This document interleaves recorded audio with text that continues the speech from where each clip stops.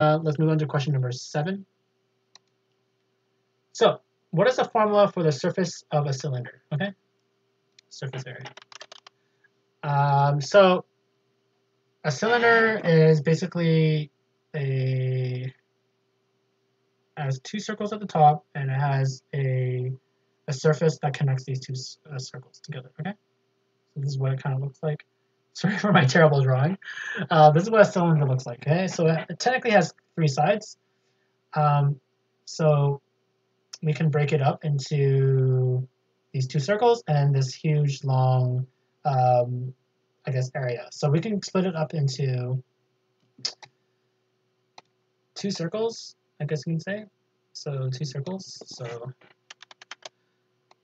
all right, 2 circles and a rectangle. Let's make this in yellow. Okay. Oh, whoops. All right. So a cylinder can be broken up into, oops, into oh, this is really big. Sorry about that. Let me change the thickness.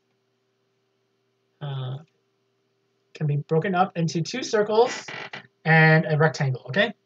So we know what the area of these circles are. It's going to be area is going to be pi r squared for both of these. Right. But what about the width? Okay. So if we were to think about this, right? So the rectangle's length would be the height, right? So it would be the height of this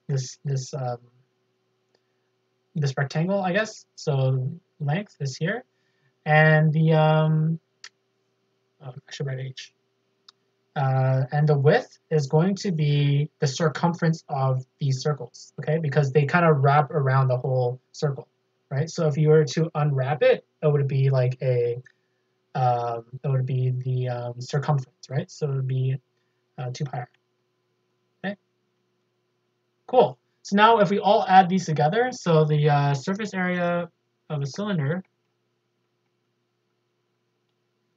would equal to be the area of these 2 circles, so pi r squared plus pi r squared, plus the area of this rectangle, which is 2 pi r times h. Okay, and if we were to simplify this, would be 2 pi r squared plus 2 pi r h.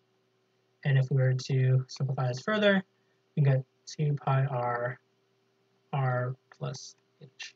Okay, so that's the surface area of a cylinder.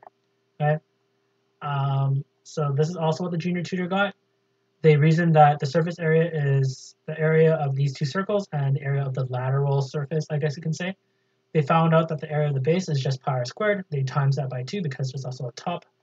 And then they reasoned that the width of the rectangle or the lateral is the circumference of the circles. And because of that, the area will be the height times the circumference of the circles, and then they added it all together. So the solution is correct. Good work. Cool.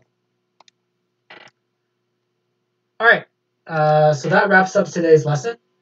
I hope that you guys learned a lot today about calculus and about integrals, and specifically about calculating the lengths and the areas of curves and shapes by using integrals.